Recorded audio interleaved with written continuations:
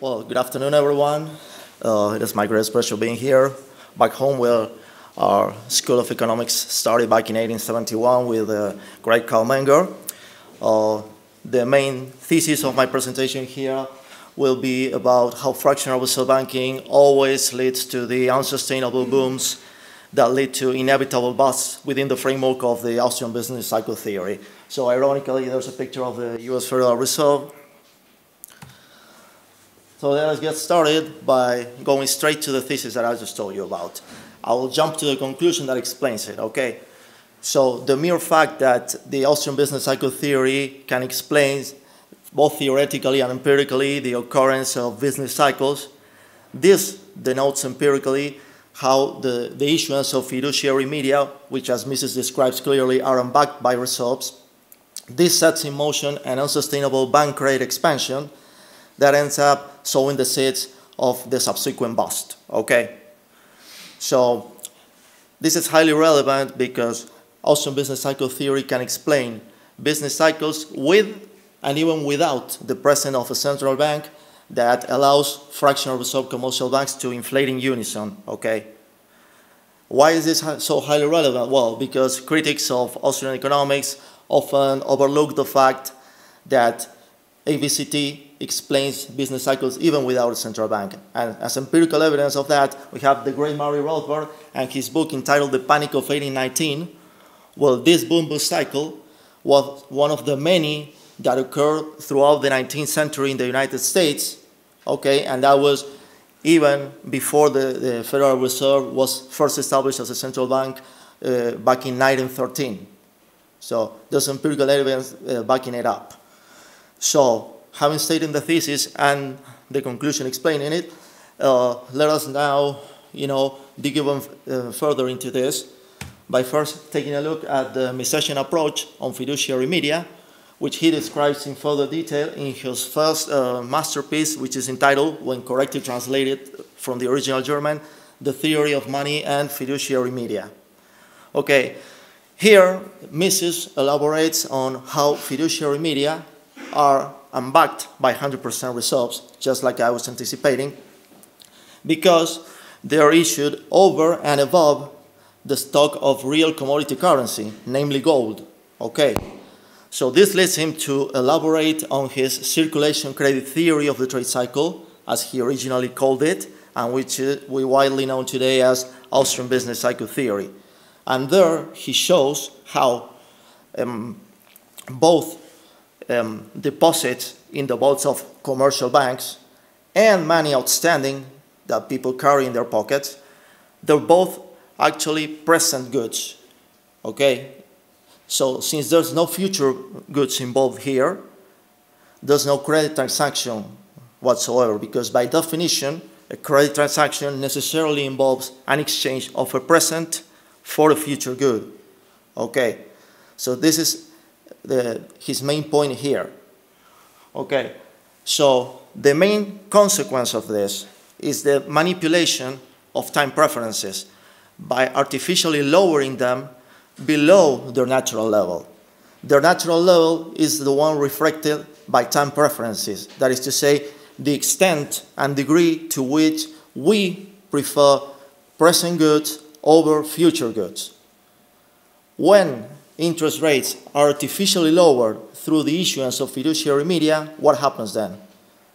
Nominal interest rates go down to a level below what is actually reflected by actual time preferences, which remain unchanged. And the cyclical consequences of this are that this misleads entrepreneurs into engaging in long-term investment projects, more time-consuming, and at some point along the way, interest rates shoot back up, inevitably pushed up by actual time preferences. And at this point along the way, this unveils the fact that such investment projects that appear to be profitable cannot be carried on all the way through completion. And why did they appear to be profitable at first? Well, because the lower the artificially manipulated interest rates, the higher the profitability benchmarks, such as the NPV, net present value, so such projects appear to be more profitable the more time consuming they are. But when this happens and interest rates shoot back up to their actual level, reflected by time preferences, it is pretty clear that such malinvestment must be liquidated before completion. That is what many authors describe as a cluster of errors. Well, they're not actually errors. There's a misleading signal that actually pushed such entrepreneurs to believe that such projects would be more profitable than they actually could be. Okay? So those are the main cyclical effects of this manipulation of interest rates, which is what we usually know as Austrian Business Cycle Theory. So this leads us to the enlightening debate between Rothbard and his proposal for 100% reserve banking and his followers versus free bankers advocating for fractional reserve banking. Okay, so Rothbard describes this very clearly in another one of his masterpieces entitled The Mystery of Banking. Here, the main thing is that free bankers appear to neglect the mismatching framework on fiduciary media that I just described in detail. Why? Because they don't seem to acknowledge the fact that deposits are not actually loans, they're not credit transactions. Why? Because whenever we deposit money at on-demand accounts such as saving accounts, for instance, we're not withdrawing our legitimate right to redeem such money on demand.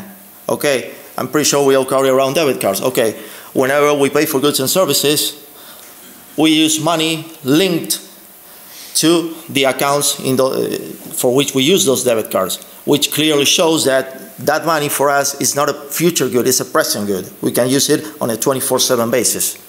Okay, so this leads us to deduce how fractional reserve banking ends up causing a maturity mismatching. Why? Because on the one hand, bank assets, mostly loans, are only meant to become liquid, as to say, turn into actual money after a certain period of time, depending on the maturity of the loans. However, bank liabilities, which are mostly on-demand deposits, those are meant to become liquid. Those are redeemable on a 24/7 basis, on demand. We have money in our checking accounts, saving accounts. We can withdraw that money from the ATMs and anywhere on a 24/7 basis at any point in time. So there's a mismatching there. Okay, this unbuilds an unsustainable structure in banks that exposes them to the risk of continuous bank runs. Okay, because there's a risk if the percentage of people, of customers that aim to withdraw their money by using the legitimate right to do so is higher than the minimum reserve ratio that the banks are forced to keep, that would definitely and clearly expose discounting insolvency. Okay, as you can see right there. And the ultimate cause of such risk of accounting insolvency is no other than precisely the on-demand redeemability of this, fiduciary media, which are money substitutes, as Mrs. clearly describes it, and therefore they're present, not future goods. This leads to all inconsistencies derived from fractional reserve banking. Okay, so this is about banking. On the monetary side, I also wanted to touch upon the inconsistencies in the Hayekian monetary proposal for competing private currencies. As you may know already, the Hayekian proposal is described in further detail in his book entitled Denationalization of Money, the Argument Refined, in even further detail. However, Rothbard wisely points out the Hayekian inconsistency in a very short and interesting book entitled A Genuine Gold Dollar versus the Federal Reserve.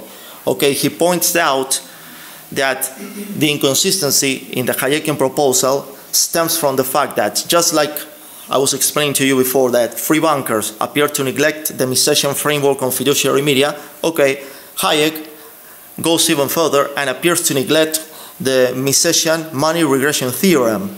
Why? Because these competing private currencies would lack the defining feature of money, which is general acceptance. As you know, we Austrians define money as a generally accepted medium of exchange. Okay, so these private currencies would still be fiat currencies. That is to say, they would not, when using the Mises regression theorem, when tracking them back in time, you wouldn't get to a point at which they were defined as a weight in terms of a commodity currencies, that is to say gold. So people would still prefer to keep using US dollars, British pounds, and the like, because when tracking them back in time through the mismatching regression theorem, you would get to a point at which they were defined and linked to gold. The US dollar used to be defined originally as roughly 1/20th of a troy ounce of gold, the British pound as 1/4 of a troy ounce of gold, and so on. For instance, if I issued my own private currency, let's say the Louis, and even if I claim that I have my own private vault containing 1,000 troy ounces of gold backing up each and every single unit of, let's say, 1,000 Louises, you still wouldn't use my currency because it would pretty much have no history of having ever been used as a medium of exchange. That is what Rothbard points out, that even the removal of the legal tender privilege would not work, for the new names would not have emerged out of useful commodities on the free market, as the regression theorem demonstrates they must. Issuance and acceptance are two very different matters. These names will not be chosen as currencies precisely because they have not been used as money or for any other purpose before. Which leads us to our conclusions. Something that Rothbard clearly explains in another of his masterpieces entitled What Has Government Done to Our Money? That, empirically speaking, the Rothbardian proposal for 100% reserve banking would imply a pure free market framework applied to the field of money and banking.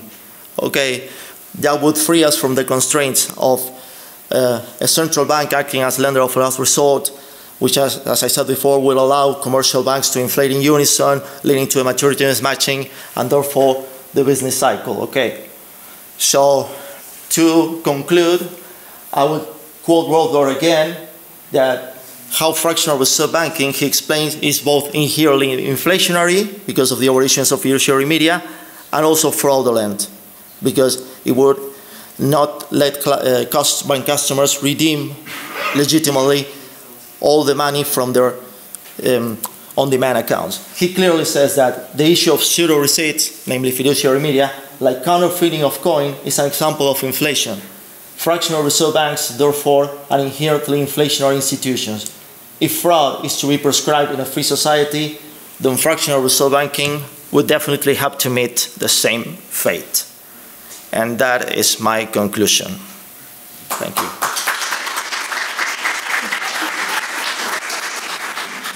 Okay, we have enough time to questions. So who want to ask?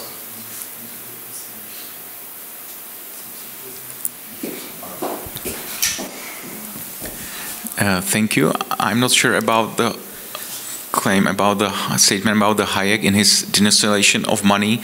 I think he wrote that in the first period, when the whole scheme is introduced, that paper money can be somehow linked to commodities.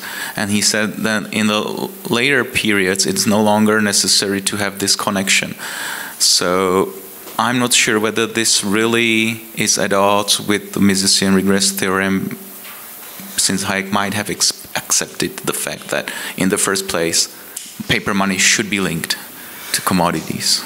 Yeah, the thing is that it would imply some kind of pyramiding on top of previously issued fiat currencies, because, for instance, if you created lots of private currencies, okay, how would you have to trace them back to a commodity, like the Misesian variation theorem describes, but how would you possibly do that if they're not originally defined as such?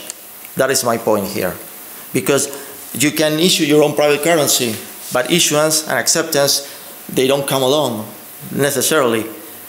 For there to be acceptance, the link to a commodity would not have to be established like discretionarily. It would have to emerge out of the free market, as happened with the US dollar, the British pounds, and the like. That is my point here. Another question? I have one. If it's possible to put the cryptocurrencies in your scheme? Honestly, I wouldn't think so, because even though they're redeemable in US dollars, I don't think there's a real backing there, because you're basically pyramiding a cryptocurrency on top of an already fiat currency.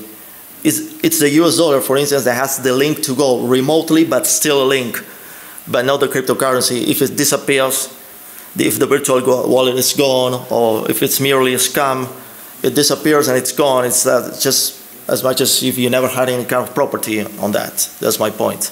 Okay, thank you. Any other question? Okay, thank you, Luis. Thank you.